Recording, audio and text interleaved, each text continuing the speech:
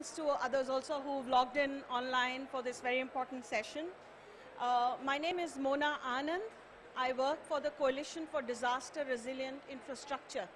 This is a global coalition. It's an international organization that's committed to promoting resilience of existing and new infrastructure globally. It is my honor to be moderating this session that is being co-organized by WMO and CDRI in a true spirit of partnership. The title of the session, as you know, is Pathways to Climate and Disaster Resilient Energy Transition. This session seeks to explore the pathways to a cleaner future that is also resilient to disaster and climate shocks and stresses. We have an august panel with us today. They are colleagues and friends, and I'm very pleased to be working with them on this session. At the far end of the stage is Roberta Boscolo. She leads the climate and energy work at the WMO, and she has a demonstrated passion for climate science, for low carbon and affordable energy for all. She has wide and deep knowledge of climate and sustainability related issues, and she works at the interface between climate science and socio-economic sectors, mainly energy. And I'm proud to share with you that she was also included in the list of top 10 sustainability influencers by the Sustainability magazine. Welcome, Roberta. Next to her right is Meredith Evans. She's an energy policy and finance expert with over 20 years of experience, international experience. She holds a joint appointment with the University of Maryland Center for Global Sustainability, and she's also a team lead and senior scientist at the Pacific Northwest National Laboratory, where she manages a program on developing decision-relevant science for sustainable energy. Welcome, Meredith. Next, I want to move to the only gentleman on this panel. Mr. Wang Wei is the Director of the Division of Planning, Information and Knowledge Management at the International Atomic Energy Agency, the IEA. Since joining the agency in 2016, Wang Wei has led the capacity building work for energy planning, information and knowledge management for supporting the member states of the agency to develop science-based climate and energy policy. Very welcome, Wang Wei. And finally, the lady right in the middle, Jinsun Lee. She leads the work of the International Energy Agency on climate resilience for energy security. She's working on assessing climate risks and impacts on energy systems, identifying resilience measures, and developing policy recommendations for decision makers. Prior to joining the IEA, she's been doing something very, very interesting. She was the climate negotiator for the Republic of Korea. So this is indeed a very august panel, and I'm very pleased to be working with you. Before we move forward, as the co-moderator and co-organizer, Roberta, would you like to say a few words? Yeah, so welcome everybody to this side event. I'm really honored to be co-hosting this side event together with the Coalition on Disaster Resilience Infrastructure. This discussion, this narrative is really new, but I feel like we have done so much and achieved so much so far. At least we have a path on the future activities, some actions that we want to propose today, and I look forward to this discussion also together. I hope you can have an interaction during this event. Thank you, Roberta. So now to set the ball rolling, really, and I think I'm talking to the converted here, but just a few facts for us to recall and remember as we move forward in this conversation. The first one that I want to put on the table for us is the alarming need to invest in resilience of infrastructure in the future. There's sufficient data that's available. We all have access to it, and I have some numbers to bring to you. $80 trillion US to be invested in infrastructure in the next 15 years. 80 trillion. and we are losing 18 billion every year only to disasters, right? So it's like a ship with some holes. It doesn't matter how much. No, it's not a ship. It's a bottomless pit, really. You know, we keep putting it and we keep losing it. Second, energy is set to be the largest share of this investment that's required. And this is predominantly in the low and medium income countries that are suffering energy deficiency. The global north that already has infrastructure, perhaps adequate infrastructure, is suffering aging of the infrastructure and stranded assets that are existing. And if I just take the case of power, the infrastructure systems that we have for power are normally designed for high frequency, low impact events. Low frequency, high impact events are normally not considered. So that's something that we need to take cognizance of. And then climate change has thrown a curveball at us. You know, it's changing the game altogether. There's a new context to the design of the system itself. And new technologies and solutions are required for us to be future ready if we have to move towards a low carbon future. So if I may request you, Som, to please show us the first set of slides, the zero deck. Yes, thank you. I wanted to bring some humor into the room. Can we move forward? I'm not sure whether this is working. Yeah, move forward, please. Yeah. Take a close look. We cannot afford to make mistakes anymore, really. And we better be sure of the consequences of each decision that we are taking. Next, please. And we cannot afford the luxury of trial and error and not to have a defined path for the future. Next, please. And we have to move from information that we all have adequate access to already. How do we move from information to knowledge? Already we are beginning, you know, as a community of professionals together. On this panel, we've been looking at what does this information mean in terms of knowledge. How do we move from knowledge to wisdom? That's really what we are trying to explore here through this conversation. Now to get us into the subject itself, deep dive, I first invite Jinsun. She will be talking to us about the state of play with regard to energy transition, and of course she'll be drawing from the recently launched flagship report. I think you launched it yesterday, isn't it? Over to you, Jinsun. Thank you very much, Mona. So I would like to introduce IEA's work on the climate resilience for energy security. So we have assessed the different type of climate change impacts on the different segments of the energy systems. Next slide, please. So IEA has started working on this topic about like a few years ago, and we decided to work on a very specific themes, for example, like climate impacts on African hydropower, Latin American hydropower, or Southeast Asian hydropower, to raise awareness and to motivate the people to pay more attention on this topic, because hydropower is one of the areas which is the most vulnerable to the climate change, which is the most affected by the climate change impacts as well. And then we broadened the scope to the electricity system entirely. So we have published climate resilience report. And also we focused on the policy, what kind of policies are currently ready for the climate resilience enhancement. So we developed the climate resilience policy indicator, which is all available on our website. And yesterday, as Mona mentioned, we have published climate resilience for energy security. So this one, we have broadened the scope to the energy demand and also the fuels and resources, particularly critical minerals, which has been, which are one of the core parts for the clean energy transition for the EV, wind power plants, and batteries. Next slide, please.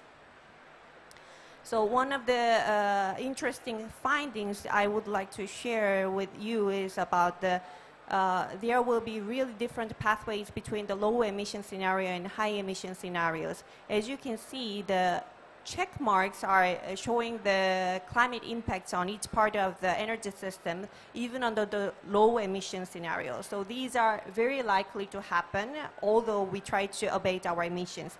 but there are exclamation marks which shows that which we can avoid these kind of impacts if we address the climate change impacts on time and limit our global warming below 2 degree scenarios. So you can see that currently we are already facing some of the difficulties related to the high-speed wind, such as tropical cyclones and wildfires and precipitation, heavy rainfall. Those are very likely to happen and likely to have a broad impacts on the energy systems, but you can see that we can avoid some of the adverse impacts of the climate change from temperature and the droughts, more drier climate with the precipitation decrease and also sea level rise. Next slide, please. So as you can see, for each segment of the power systems and also the electricity grid, you can see a little bit positive picture right now about the green and yellow dots only in terms of the climate change risk. But could you click? Thank you. And now if we are going to the high emission scenario, it's during the same period for the 2080 to 2100. You can see there are many red dots, particularly related to precipitation and also the temperature. So you can see, for example, heat waves can have a very negative impacts on the thermal power plants from gas and nuclear, and also the solar PV and electricity grids as well. And also the heavy rainfall and floods can have also negative impacts on a pretty large part of the electricity systems as well. And it is also similar picture overview for the fuels and minerals. So you can see the refineries, coal mines, and nickel mining, cobalt, lithium, and copper. Those are having, how can I say, manageable level of the risk if we abate greenhouse gas emissions below the 2 degree scenario. Could you, one more time. But as you can see also, there are more red dots and orange dots for the mining sector and also refineries and coal mines. So which means that usually those kind of mining sectors, they are very sensitive to the water availability. And because they require a lot of water, but many of them are concentrated in a small number of countries, and those countries are very vulnerable to the changes in the droughts and also changes in the floods and heavy precipitations. Next slide, please. Yeah, so this is just to provide an overview. So if you want to take a look at a little bit more detailed picture about what kind of thing would happen, not only about in terms of the electricity and also fuel supply, but also on the demand, please visit our website and check the climate resilience for energy security. Thank you. Thank you. Thank you very much, Jinsun. That, I think, very clearly highlighted how, regardless of our stand on emissions, the impact of disasters and climate shocks on infrastructure are going to worsen, and we better do something about it. I now move to Roberta with a request for you to provide some reflections on the pathway from a climate science perspective, and also a bit of sharing of your work at the WMO, please. Yeah. Thank you. Thank you, Mona. So first slide, second one, please, is about really the starting point of our raising awareness for and pushing for action for disaster to increase the resilience of the energy sector. And this is a report that WMO does release every year, and it is the state of the global climate. We had this one is in 2021, and we had a preliminary one also for 2022, just announced at the beginning of this event at the COP. And we can see that the key messages are basically on the indicators of the climate change. We continue to have an increase on the temperature, and due to the increase of the concentration of greenhouse gases in the atmosphere, and this is causing sea level rise, which is already reached the high record value, and melting of the glacial, and heat waves, and all sorts of impacts on the infrastructure especially as well. So this is what WMO does to really raise awareness on the way that climate is changing and is impacting all the sector of our socioeconomic structure and pattern. But this is not the kind of information, say, that we would use to actually develop resilience pathways. Next slide, please. In order to do for decision making, really for climate action, we need to have highly localized data, highly temperature resolution data, and specific for specific location, for specific hazards. And the way that we see the science guiding this climate action is through what we call it climate services. And this is part of the theory of change of WMO. We need to start with the real problem that we want to solve, the needs of our users. And we can start interacting with all the stakeholders in a kind of a cycle where this interaction will help us to identify which data we need, how to communicate, what is the kind of a knowledge that is needed to take action.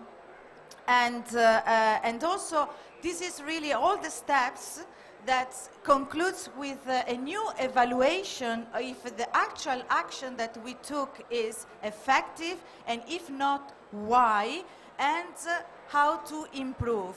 So we are going to release soon a new report. It's called Integrated Weather and Climate Services to Support of the Net Zero Transition. And these are all best practices on how to access the data, which kind of data we need, and what kind of co-design and co-production of this product is needed to take place to really close the gap between the knowledge and the climate action. So when, as I said, the choices depend, of course, not only from the climate knowledge and climate information, but also, you know, from it depends also the cost to prepare, the cost to respond, the cost to recover, and the capital availability directly and indirectly. And as the climate change, also these parameters change. So this cycle really has to happen at least every year to be updated and to guide the most effective and most efficient climate action. Next one. So because not everyone has the same information or they interpret it the same way, the capacity development and capacity building is a key to really provide this knowledge everywhere and to everyone. WMO also collaborated with the Green Climate Fund to develop this report that is new climate information and tools to guide the development of analytics for action. And this methodology also is based on specific tool. One is the climate information platform, and also another tool that is called CliMPACT, and is a statistical tool for calculating context-specific climate indicators and high-impact event indicators. And I would like to just go to one specific example that really happened this year, and we are also part of this project. Next one, please. And it is, so what happened in Malawi in the beginning of January was a tropical storm, Anna, that hit the power station in Malawi and basically damaged the hydropower, and they had to close the infrastructure. So they lost 130 megawatts of electricity in a country that already has 80% of population that doesn't have access to electricity. Now we are with another project, with this project called Focus Africa, which is funded by the European Union. We are working with the EDF, who is going to build a new hydropower with more than 300 megawatts. Next one, please. And together with the Met Service in Malawi, the Department of Climate Change and Meteorology, we are providing information on the specific parameter needed to build the new hydropower which withstands storms like Anna to happen and destroy again in the future. So we are looking at scenario, the same methodology that also the IEA has been describing in their reports. Next one, please. So just a publicity, we also recently, WMO launched the State of the Climate Service in Energy with many key issues to take into consideration when it goes about energy security and energy resilience. I don't have much time to go through, but I just want to say that when we talk about climate resilience and the cost of climate resilience, we need also to consider the climate information that needs to underpin this climate resilience. Thank you very much. Thank you, Roberta. If there are any burning questions, clarifications, we can take them now. We move forward? Okay. I will then invite Wang Wei. And we want to hear from you what is your perspective from the Atomic Energy Agency side. Thank you. Thank you. Thank you very much. First of all, let me thank you, WMO, inviting IEA to this very important panel. We are also very glad to host the yesterday event for this IEA report on the resilient topic. I think that showed how international organizations cooperate each other to address its global issues. I think you all know that IPCC AR6 report already reflected the frequency and intensity of the caused by the climate change to all the system, and the energy system itself cannot be immune from that one. So when we try to address this carbon emission, try to burn the curve of emission and make sure the 1.5 degree target can be still within the reach, the energy system itself should be resilient, robust, to survive in this climate environment, extreme environments. So that the diversity of the energy system is very important, because when we move on this clean energy transition, we are looking at more shares of the renewable, and that is most of them actually very much climate reliance, because what Jensen mentioned, that the hydropower has a lot of impact by the climate change with the water issue, the drought, and other systems, including nuclear, is not excluded from this impact. But we want to say that each energy system should play their part to improve their resilience, to make sure the whole system can be strong to adapt this extreme environment. So that is one point I want to share. The second, when I talk about the individual technology, because I come from nuclear, so that's why I would like to show some information about the you can see this picture, this chart gives you some overview about where the current nuclear reactor located. So most of, you see, they are still relying on the water to ensure the cooling, because the current design is just like this. So you can see, depends the location, they have a different impact from this climate change environment. And in the IEA report, they already show that we have more impact because from this high temperature on the water issue, and also wind to some reactors. But from the overview, general perspective, if we talk about nuclear, because nuclear is very special sector comparing to other energy system, because this is a heavily regulated sector. So from the very beginning, when we select the nuclear site, this external environment has been given a fully comprehensive assessment. So that's why there's quite a confidence that the nuclear can resist these external events. But unfortunately, we have one accident happened just more than 10 years ago, that's Fukushima, because that is also caused by the external tsunami caused this failure. So that is good lessons learned for the nuclear industry, how we can look at it, because in the past, we look at only the historical record of the meteorological record about the sighting.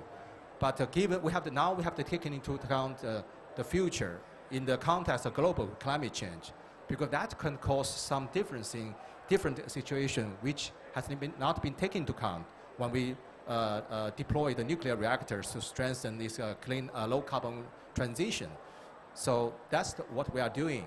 Can I go to the next?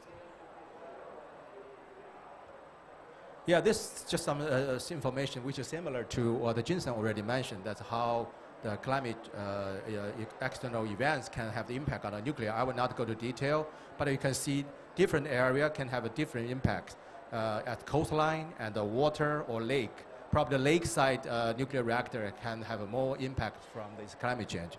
Coastline is relatively resilient because now this issue, a tsunami and sea level rise has been taken into account. So the new power system has been further strengthened, so can adapt to this environment change. Can I go to the next one? So we, as an agency, we conduct a lot of studies to assess the resilience of nuclear energy. You can see the reports in the past, and also the recent report in last year, and also this year we just released.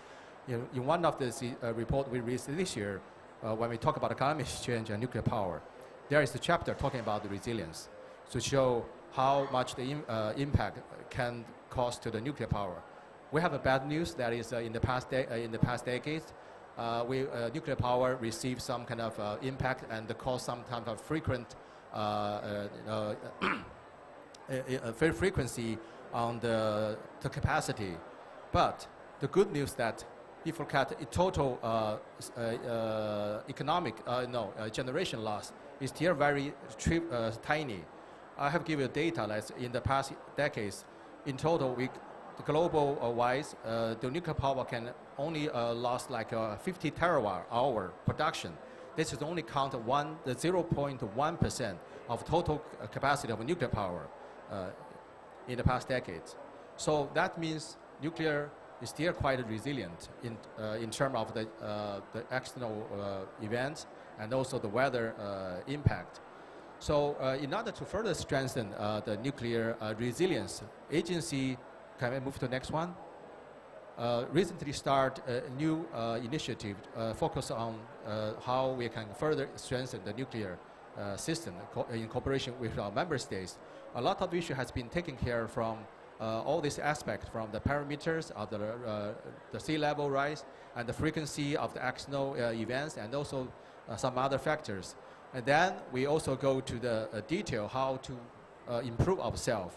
We have to look at all the elements, including siting, including the safety margin for the nuclear system, and also how to implement a stress test. You know, after Fukushima, global-wise, there is a global-wise safety stress test to assess the situation and to see what is the weakness. Then action has been taken in all countries who are operating nuclear power plants. So the global-wise now, the safety system has been further strengthened. Nuclear become more robust, more resilient. We are quite confident nuclear can contribute to this global climate change combat as kind of a low carbon energy system, and also can complement the increasing the penetration of renewable in the net zero pathway. Thank you very much. Thank you. Indeed, very interesting. And I think the cross-cutting message from the three presentations so far is that the past is no longer a good guide for the future. We have to reinvent the entire system altogether. We cannot rely on the past. So now we turn to Meredith, researcher, practitioner. What do you want us to remember? Over to you. Thank you so much, and thank you to all of you for coming here this morning to discuss and engage around this incredibly important topic. How do we make sure our energy systems are both resilient and decarbonized. I'd like to hit on 3 key points today. The first is the what. What kind of impacts can we potentially envisage, particularly when we look at climate impacts not only in isolation, but also in the context of our developing planet. Next, I'd like to talk about a couple of technologies that can help in adapting.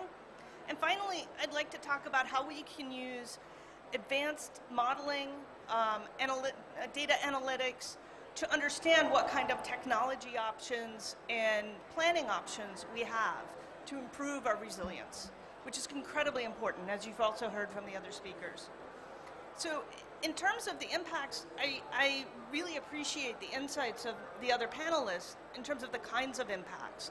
One additional point I'd like to bring in is this idea that we live in an integrated planet, that we can't just look at the climate impacts in isolation. So, for example, if we, sorry about that. Hopefully that's better on your ears. If we look at the impacts such as increasing heat and heat waves, which we know can have climate impacts in terms of sparking wildfires, or, but also if you think about our development pathways, as we expand our access to cooling and to more comfortable living spaces, obviously that is going to increase power system demand at the same time that we may have reduced ability to provide electricity to meet those demands. And in addition, another example is with water systems. So clearly we need water to run our energy systems well, both for hydropower and for cooling. Cooling is definitely impacted by heat waves, and at the same time, that same water is impacted by our other demands. And we know over time, those demands are really driving what is happening hydrologically in the planet, as we need more water for agriculture, for urban use, and so on. So understanding that integrated perspective is incredibly important in meeting the climate challenge and the challenge of climate impacts. Likewise, increasing precipitation, as we've heard from other speakers, can have a huge impact. And also on where we develop. So the human influences, where do we site our infrastructure? Can we think about that as we are, as we're planning out that infrastructure? Yeah.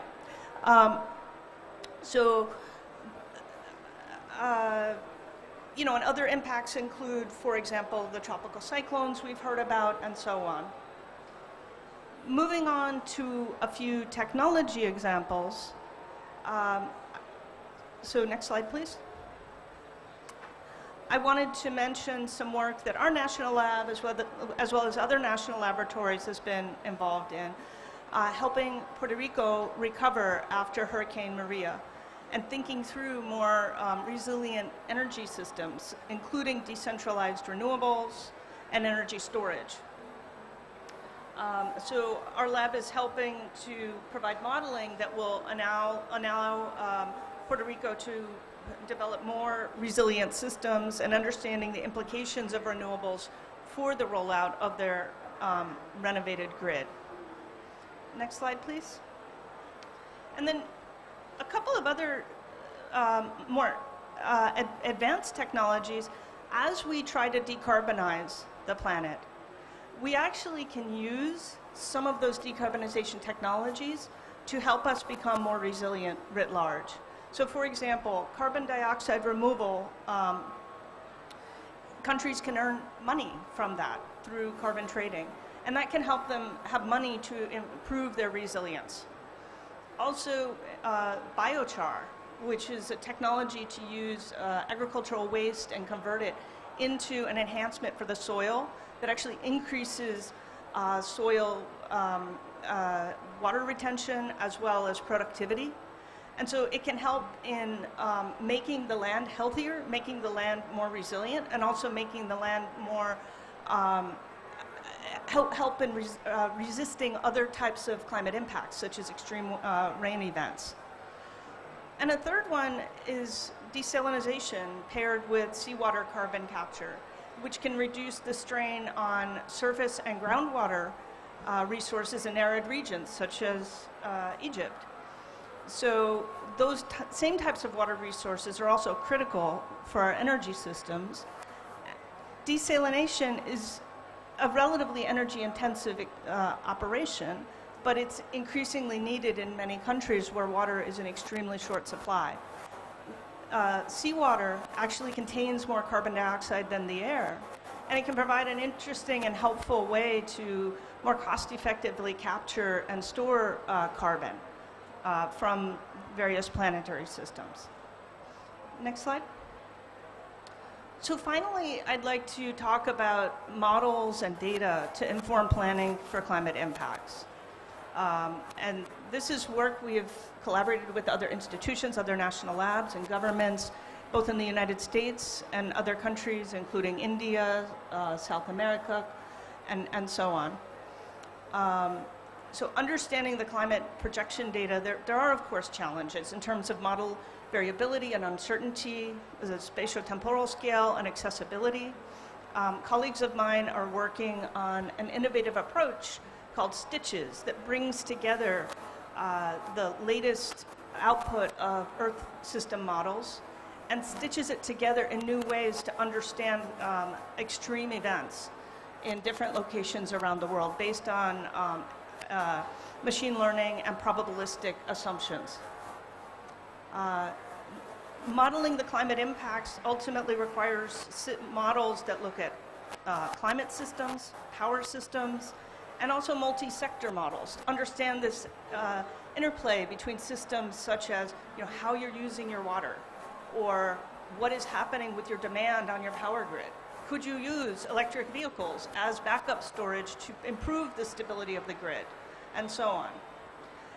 And obviously, none of us knows with exact certainty what the future will look like in any one point. So scenario analysis is really important to decision making.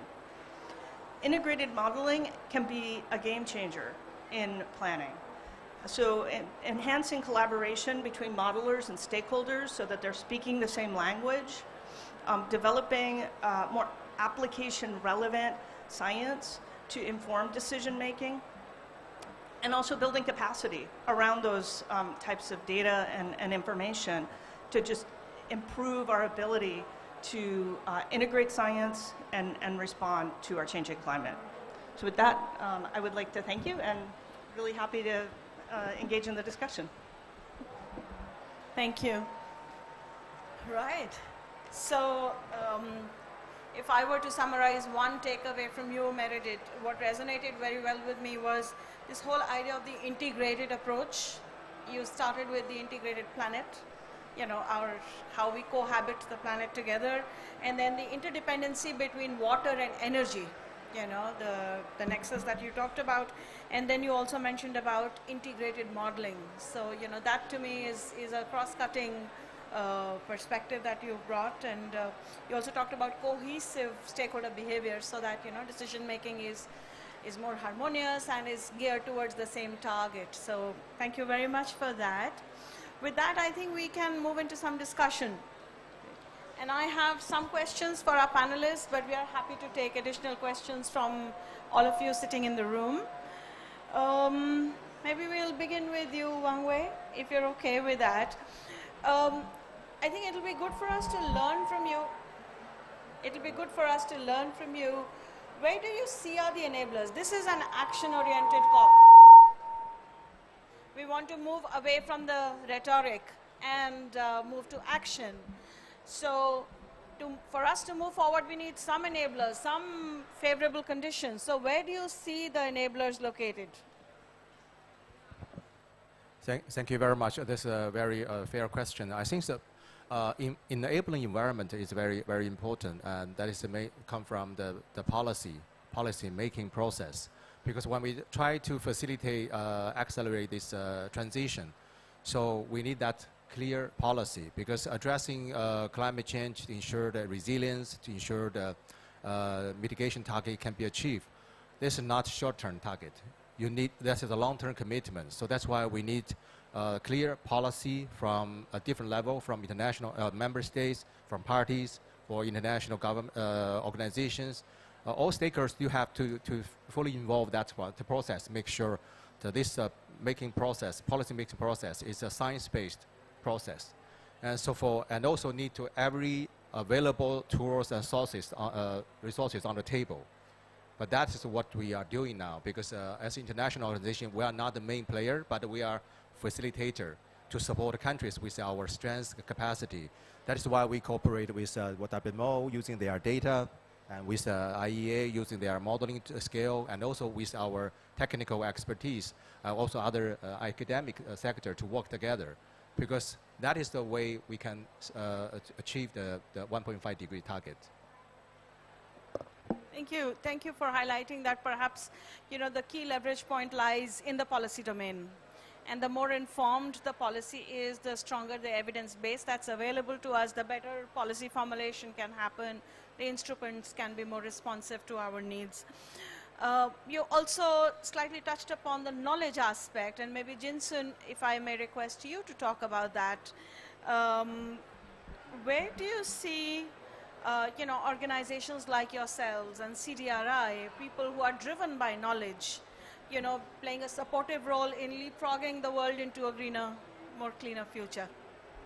Thank you. Thank you very much. I think the knowledge gap, the biggest knowledge gap exists currently is about how to use and how to translate the climate information and data in terms of the energy sector.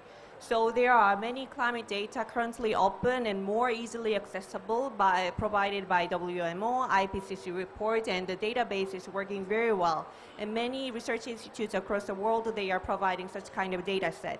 But the issue is that even if we have a pretty good historical data and pretty good climate projection on the, for example, like precipitation, it doesn't necessarily mean that automatically, okay, decrease in precipitation, 10% is a 10% decrease in hydropower. No, it doesn't really work like that. We need to think about the land use currently, and we also need to think about how the stream flow will be made, and groundwater availability, urbanization, and social impacts, and etc. Those kind of modeling to translate those climate information to the energy sector perspective is kind of limited for now. There are many research institutes are currently working on this one, but I should admit that the efforts is currently limited, and also there are many embedded uncertainties when we are making those kind of models. So IEA is currently doing such kind of modeling together with many different international research institutes and also the international organizations to get their own expertise. But the issue is that I think we need more efforts to fill the gap and to provide more easily accessible by the energy companies and the planners in the authorities to conduct those kind of planning. Very interesting take. I mean, you talked about how we need to now really move from information to knowledge, and that will ultimately lead us to wisdom that we talked about earlier in the session. I will take that opportunity to share with you all another initiative that we are curating together with the WMO and IEA so far, that is on the communities of practice for energy transition. If I may request you for those slides, please. It's just a couple of slides so that, I give you the key points. Yeah. So at this moment, to start with, the logo is CDRI, because really I'm introducing CDRI here. But, the idea is to bring to you the community of practice that is being seeded. So CDRI is a global coalition, like I had mentioned to you, and we are all about knowledge creation, facilitating inclusive stakeholder engagements that push us towards resilience of infrastructure. We are focused on implementation and localization of design, development, and maintenance of infrastructure. And the core to all of this work is inclusion, gender sensitivity, social issues, all of that. So that's really what we are all about. May I have the next one, please? So this is a community of practice, and I'm so proud that, after the travel restrictions posed to us by COVID, we have all come together, and my congratulations to WMO, IEA, and my own other colleagues at CDRI who are, who've joined in virtually for the community of practice. And the idea here is to bring the knowledge that's available in our different computer systems, in our organizations, in our own brains, to bring it together for the benefit of the world in this fashion. And the idea is to co-create new knowledge products using existing knowledge. There is already a memorandum of understanding that has been signed with WMO and a letter of intent that has been signed with IEA to take these knowledge initiatives forward. And when we started the session, we had one extra chair on the stage, and Jinsun and I were just joking that, this is the chair that needs to be filled by next COP. And Jinsun so sweetly said, we should need more chairs by the next COP. So you're all very welcome to express your interest to join the community of practice. And some of the initial ideas that we have already emerging from our conversations are available on the next slide, please. So we are looking to work together as a community to develop standards for promoting resilience of energy transition infrastructure. We are doing a landscape analysis on exactly where the gaps are, which standards need to be modified, and which are the new ones that need to be developed. So that's where we are going to invest some time together. And then we are also committed to developing academic and professional development curricula for creating future generation of energy engineers, who can take this intention forward rather than looking at past approaches and taking those forward that will perhaps not serve us very well for the future. And finally, we are looking at opportunities in the coming year to bring peers together to learn from each other, whether it's a government to government, practitioner to practitioner, various academics to academics, so that kind of a peer learning exchange. Jinsun, you also talked about the involvement of the private sector. So how can private companies in different parts of the globe learn from each other and exchange their knowledge and experiences? So that's really what this community of practice is going to do, and you are very welcome to write to us and join the community of practice. I want to thank you so much. We close the slides now. So I want to now move to you, Roberta. When I was talking of the community of practice, and Wang Wei also briefly touched upon that, international cooperation has a very, very critical role, starting with something as basic as data sharing, right? Going on to much larger knowledge exchange initiatives, few of those that we talked about just now. What is your perspective from the WMO side on international cooperation as a game changer for us? Yes, so I was really pleased to hear our panelists and the challenges that we all face to have evidence-based climate action and resilience pathways. And so, as I said, I think from the point of WMO, what we would like is to really create this space of discussion and to better understand the different point of view, to better address the integrated aspect of each of problem that we want to solve. It's not one model, it's different model, it's different pathways, and we need to exchange knowledge on this, and with the best practices, I think this is a very good initiative. Perhaps start demonstration projects all together and collect all lessons learned from the way that we are doing, demonstrate the full value chain from data to knowledge to resilience, and evaluation and resilience afterwards. So this is WMO would like to operate at different levels, global, regional, and also national. And I think this is the three levels that we need to address in order to close this gap of knowledge and action.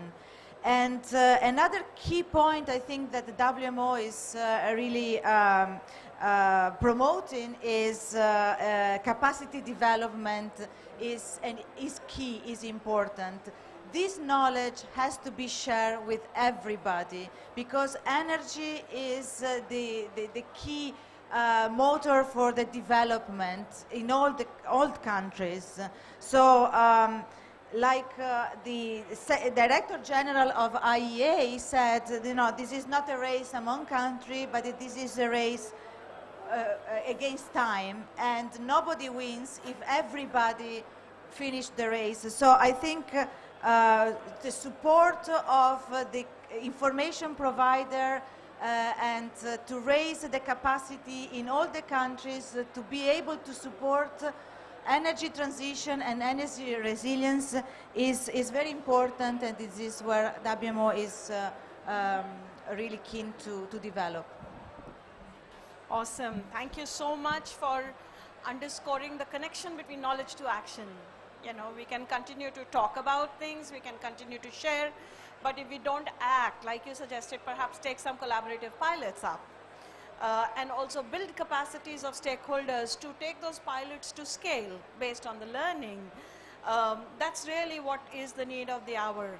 So thank you very much, Roberta, for that. I was wondering whether, you know, we should also spend some time talking about innovations, you know, the role that innovative technologies, the new solutions that we need.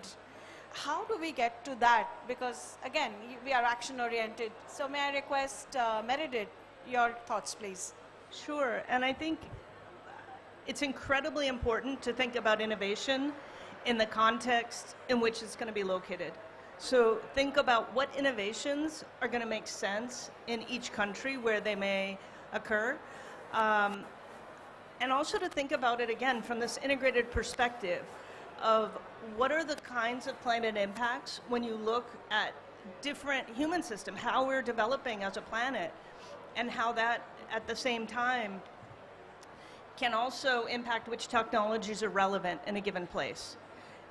So beyond that, thinking about how to make the grid more integrated, more resilient, requires, of course, integrating renewables. It requires trying to use all the assets we have to improve grid stability, both our knowledge in terms of planning for climate impacts and other types of future changes, but also our ability to better integrate the grid with our buildings, with our transportation systems that can help us moderate demand at peak times and really provide very cost effectively additional resources. Or, as I mentioned earlier, with transportation systems, where as the transportation systems likely get electrified, we suddenly have thousands and millions of batteries all over the planet that can help us with our electricity system stability as well. Now, of course, again, coming back to what is relevant in a given country. So if in a given country, a very large share of the population is not yet connected to power grids, then these types of integrated solutions of linking buildings and transport with the grid may not be the most important starting point. Microgrids may be a much better option to get started.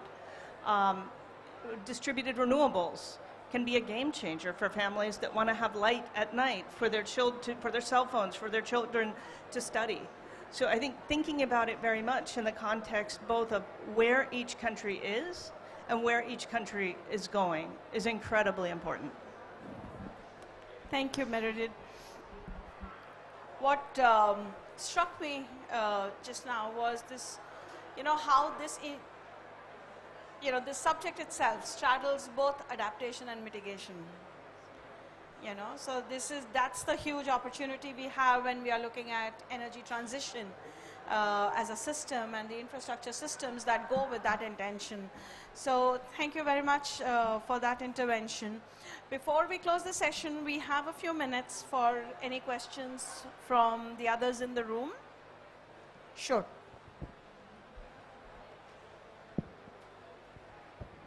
Yeah, thank you very much. My name is Ladislaus from Tanzania. I'm IPCC focal point for Tanzania. So I would really like to appreciate for your talk and the information that we got from you. I have two questions.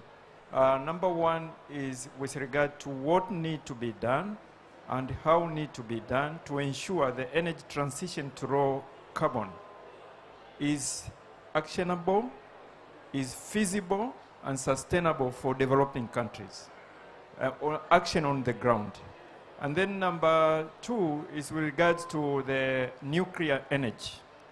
To what extent are the benefits outweigh the risk in terms of the using of nuclear technology? Thank you.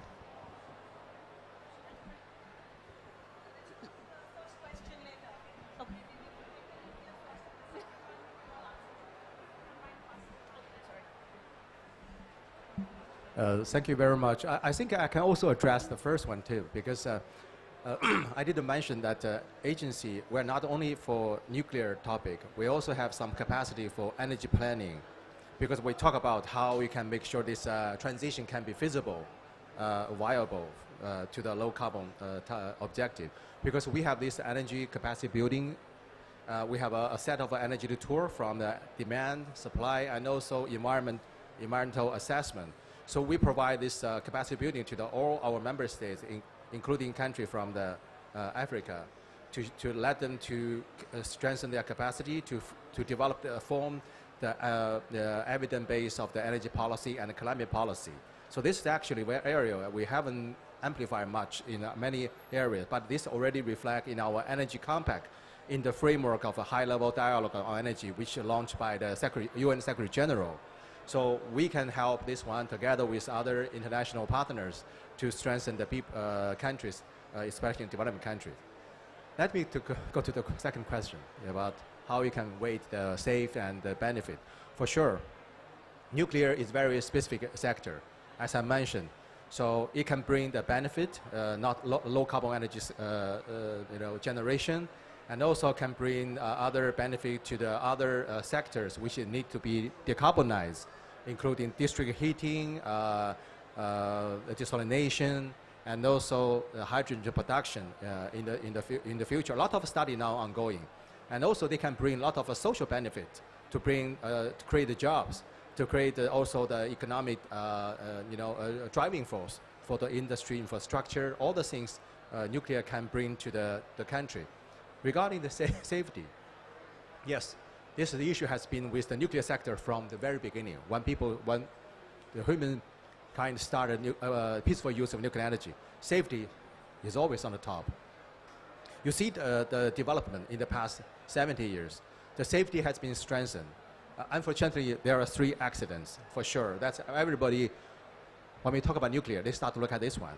But you know, human being is learning from that and improve itself. The whole, as I mentioned, since the Fukushima, a lot of effort has been made global-wise. The safety stress test and also the safety system has been further strengthened. A lot of issue has been not taken. Some issue has not been taken into account. Now already integrated in the safety assessment and also safety standard and the requirements, including external extreme events. Now also has been taken into account in the design base of the new technology. So currently all the deployment of the nuclear technology in the past years, all generation 3 and the plus, they are much stronger in terms of safety, in terms of the resilience. So for sure, when country to look at the nuclear, safety always on the top as kind of a top priority when country, vendor to provide and when the international organization to provide assistance to the country. So that issue has not been ignored. Thank you.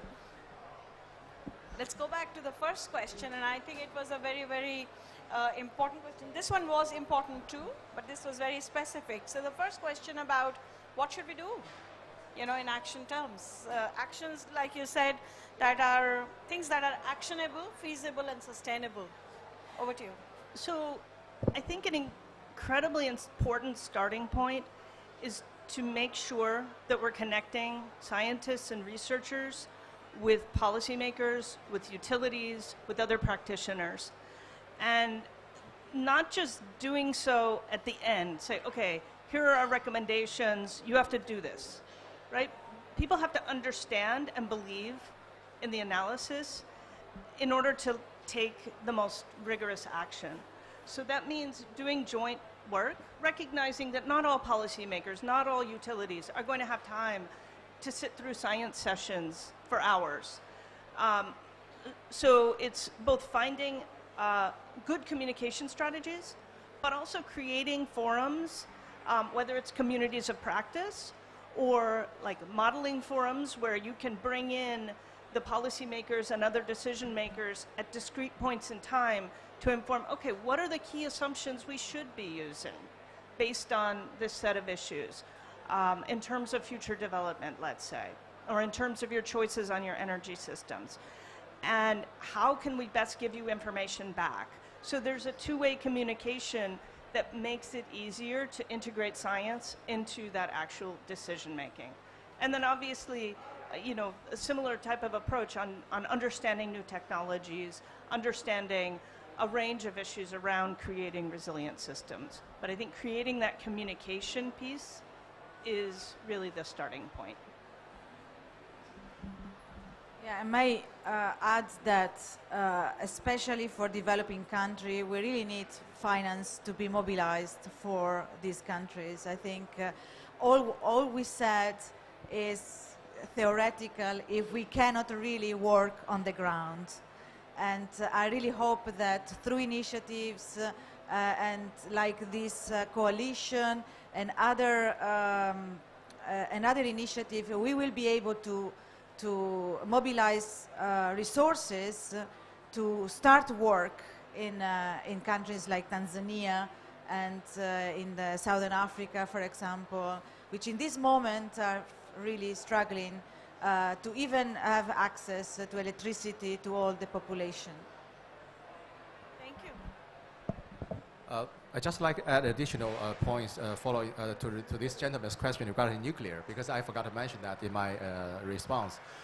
Agency is not an organization promoting nuclear. We are just supporting our member state if they make a decision. That's the first one. Second, we has a very comprehensive framework to support our member states when they decide to go nuclear. We have this milestone approach framework which address 19 issues. When the country want to go nuclear, we're not saying you will go. You have to look at what infrastructure you have. In these 19 issues, safety is one of them. Also some other issue like radio waste and also the proliferation, nuclear security, or even your capacity, your human resource capacity is one of the key issues among these 19. So we have a review service to have member states to look at that one, to make sure you have your infrastructure prepared before you make your decision to introduce the nuclear power in your country. Thank you very much. We are just on time, so we can perhaps close the session so that we can go to the other sessions. Before we close, I'd like to thank our panelists. Jinsun had to run out, but you know, in absentia, thank you very much, Roberta, Meredith, Jinsun, and Wang Wei. This was a very interesting discussion, and I'm grateful for the opportunity to co-host this with you, Roberta. Thank you very much. And thank you to our audience. You've been listening very intently. If there's any follow-up questions or interest, please do feel free to reach out to either of us, and we can take things forward. Thank you very much.